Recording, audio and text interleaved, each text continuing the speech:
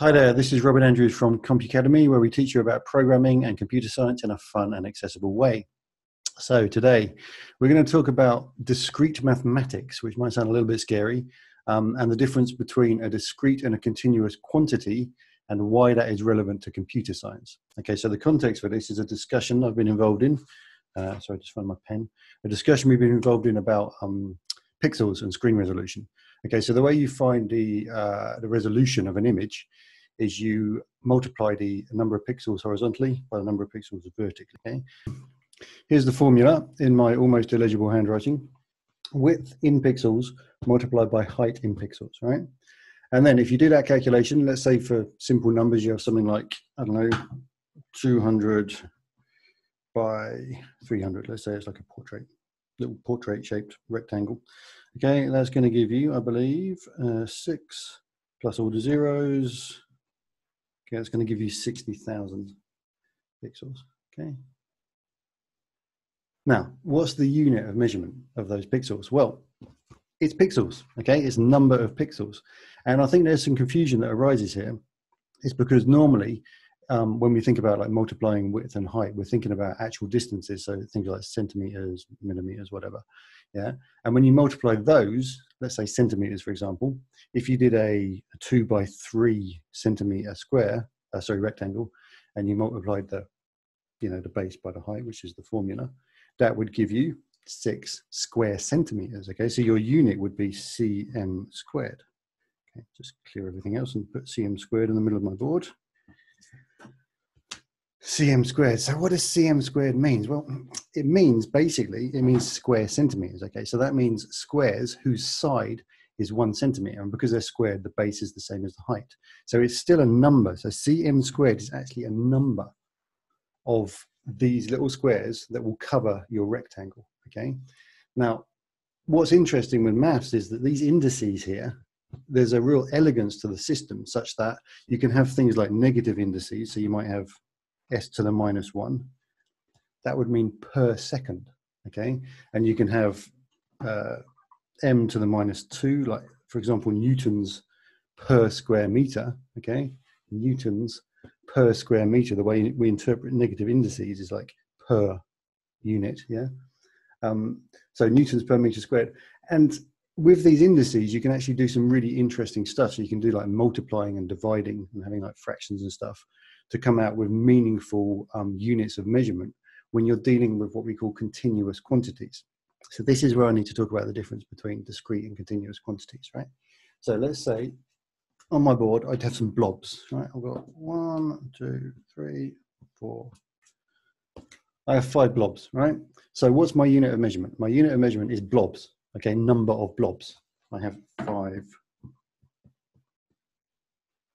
blobs. My unit of measurement is number of blobs. Notice that word number in front of that unit of measurement, because blobs are a countable thing, okay? They're a unit, a quantity which can be counted, okay? So let's just go into that a little bit more. If I do a line on my board, okay,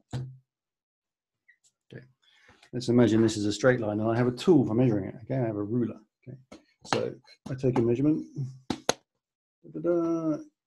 starting at 0 there, assuming it's roughly straight, that's like 21.5 centimeters, okay, my line. So that's a measurement, okay? Now, it's different. I'm not counting centimeters, I'm measuring centimeters. And one thing about continuous quantities, so when we measure something, we're talking about a continuous quantity, okay? It means there's kind of infinite gradations of length that it could be in between 2 points.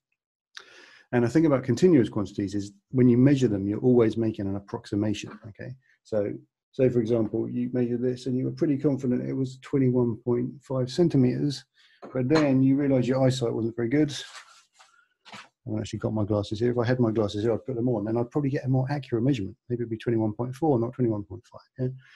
And then someone else says, aha, but I've got like a camera with a zoom lens. I'm going to zoom in. No, it's actually 24.2. Yeah, and etc. You can keep going to a more fine degree of granularity in terms of your measurement. Okay, so any measurement you give will always be only to a certain level of accuracy. But the point is, don't freak out about those units. Okay, so you've got width in pixels. Let's do this again. width in pixels times height in pixels. Okay. Your resolution, and this builds back into file size, so approximating file sizes for different sized images when we're doing bitmap representations. The unit is just going to be a number of pixels. Don't get freaked out about, are they pixels squared? Okay, they're not. There's no such thing as a px squared. Nope, doesn't exist, okay? Because that's a misconception. We're talking about counting. We're counting the number of pixels across the screen. We're counting the number down the screen, okay? And then to find out the total number, we multiply that number by that number, and we get a value of pixels, not of pixels squared. There might be square pixels, okay? That depends on the shape. They might be round, okay? But there's a difference. Okay, so don't confuse mathematical notation, which is an incredibly powerful tool, and you can do all sorts of clever things, you know, like adding indices, multiplying, dividing indices, whatever, to come up with all sorts of, you know, complex quantities.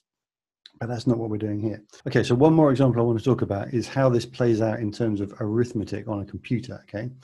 Now, some of you may know that when you do arithmetic with floating point or decimal numbers on a computer, you sometimes get unexpected results. So one example would be 1.2 minus 1.0, right? We would expect a nice round number for that. We would expect 0.2 to be the answer, but it's in fact 0.19, and then this goes on for whatever level of precision your computer has. Now, why would that be? Now, the reason is because if you think about it, and the reason that when you study computer science at university, you generally also study discrete mathematics specifically. If you think about it, the way we represent numbers inside a computer is using a finite number of bits, okay, in binary. Okay, so you might be using 32-bit integers, okay? That means you've got 32 bits only to represent a number, okay? So the first consequence of that is you can't have like infinite, like if you like a third, for example, is, you know, 0.3 recurring. You can't actually completely store that, and you have to find ways around that because it's an infinite expansion, you know, of 0.3 recurring.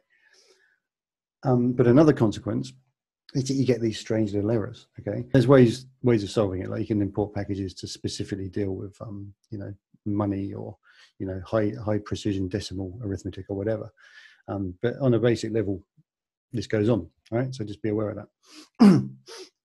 So that's it really. It's a bit of a kind of waffle really, but I just think that concept of discrete versus continuous is really important to keep in mind. Okay, and computers, generally speaking, are dealing with discrete, countable data. Okay, folks, so there it is. I hope that was useful to you. Discrete versus continuous quantities, and just some kind of context of how that applies to your computer science studies. If you like this video, please like and subscribe. I've also got a website, compacademy.co.uk. It's currently being rejigged a bit, but you will find some good stuff on there, specifically for GCSE and A-level computer science, and also anything to do with Python programming. So that's it for now. Thanks for watching, and I'll see you in the next video.